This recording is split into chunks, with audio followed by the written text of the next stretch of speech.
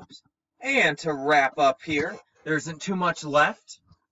Whoops, wrong slide. Thank you. Okay.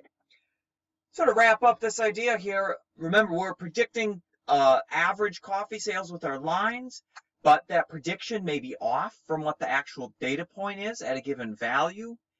And you also might be asking yourself, well, there are multiple days at, say, 42 degrees, or multiple days at 50 degrees.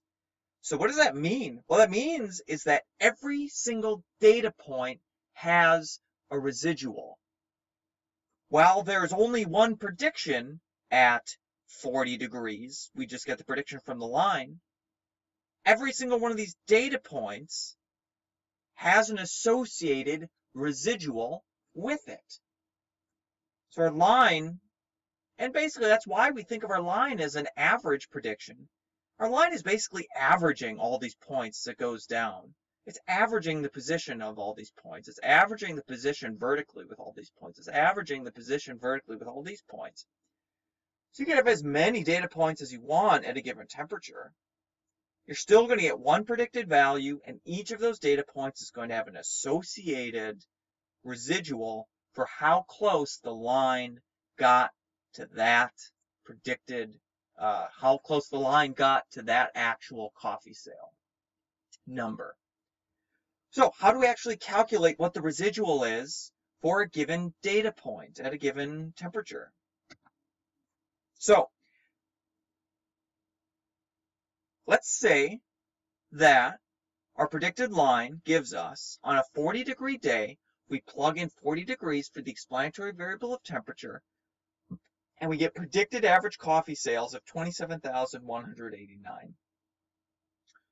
What if there was an actual data point of 40 degrees and 27,100 coffees sold? The actual value is 27,100 coffees sold on that day. Maybe one right in here. How do we calculate the residual at that data point for the line and the actual value? Well, we take the observed value, 27,100, and we subtract the predicted value, y minus y hat, observed minus predicted. And then we subtract those things at negative 89. So our residual for this data point is negative 89 coffees sold. In a sense, the linear model over-predicted, was too high by 89 units, the number of coffees sold. Y minus y hat, observed minus predicted, the residual is minus 89. Okay. Last big topic with this is the quality of the data and the quality of what we want our regression to look like.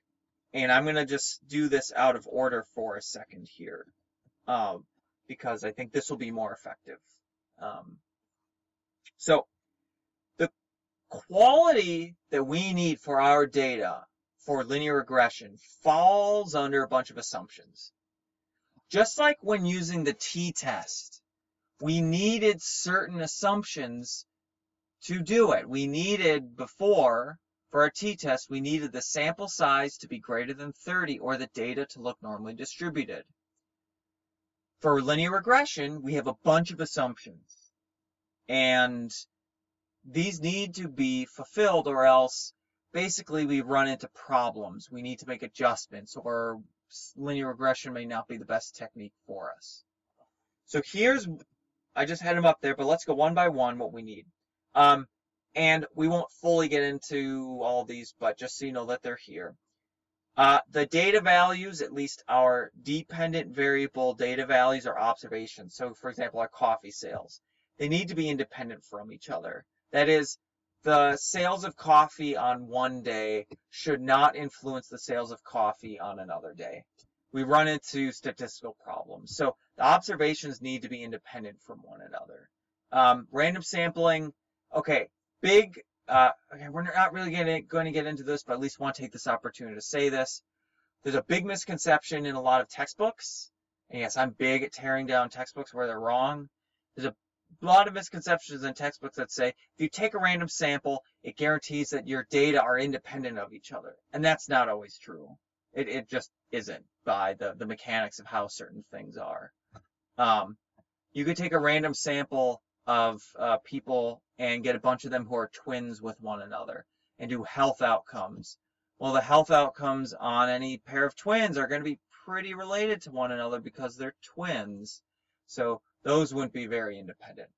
Anyway, point being, we just need our observations to be independent from one another and not influence each other. That's within a particular variable, the response variable generally. So for example, our coffee sales. You're not going to really deal with that too much. I just wanted to give it some conceptual spotlight before we move on. Okay. The other thing we would like our residuals, these things we were just talking about, our errors, our residuals, we would like these to be normally distributed. And this is similar to wanting the response variable, in our case, the coffee sales, wanting those to be normally distributed. The assumptions for linear regression, we could make them generally about the response variable, in this case, the coffee sales.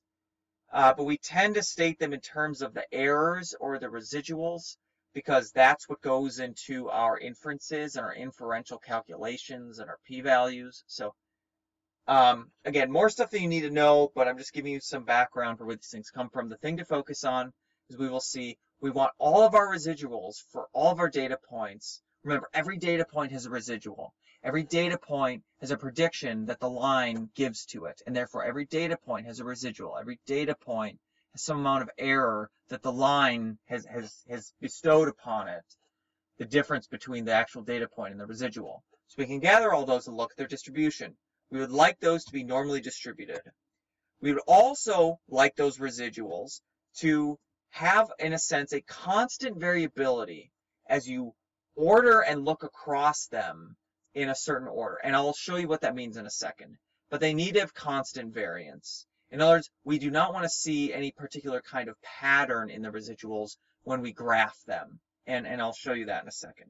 So normally distributed residuals, residuals that on the whole show a constant variance.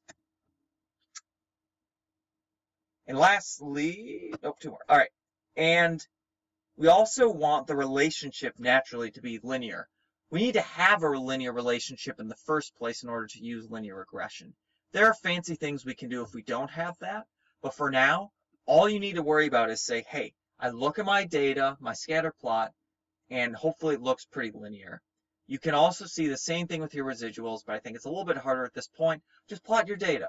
Plot your data. If it looks linear, great. We've met that assumption for this linear model. And this is sort of redundant with variability and normality, that no big outliers. So again, you can see this from your data. You can also see it from residuals, but for now, you can just plot your data and see if there are big residuals. The reason this is redundant is that if there are big residuals in your data, it will mess up the normal distribution of your residuals. It will mess up the constant variability in your residuals.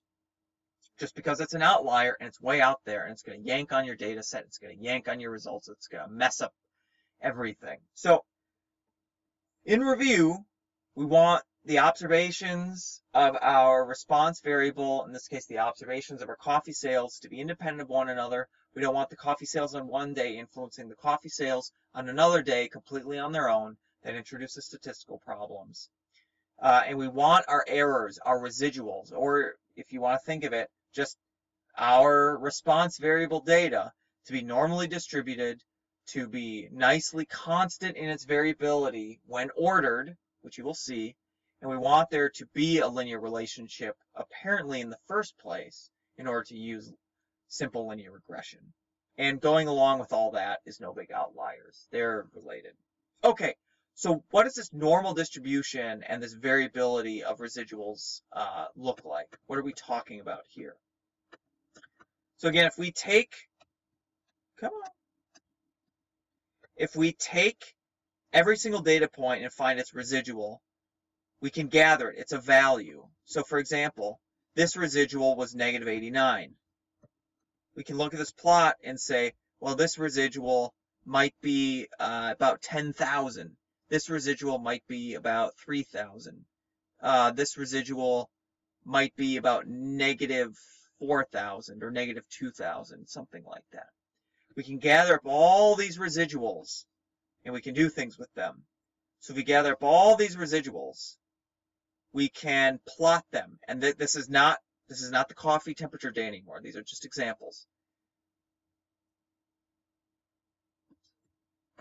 First of all, if we plot a histogram of them, we want the histogram to look roughly normal.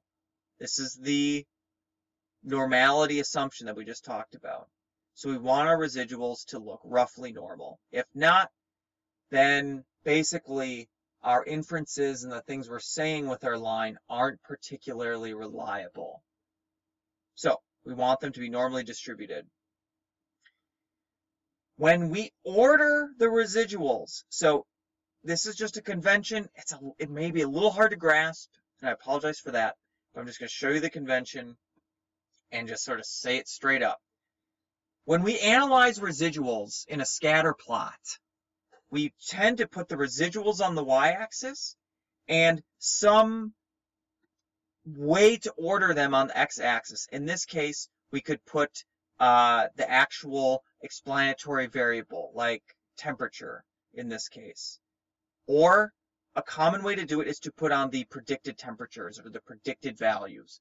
So the common way we plot the residuals to assess certain things about the residuals is to say, okay, give me the predicted values from my regression equation on the x-axis and give me the residual that's associated with it on the y-axis.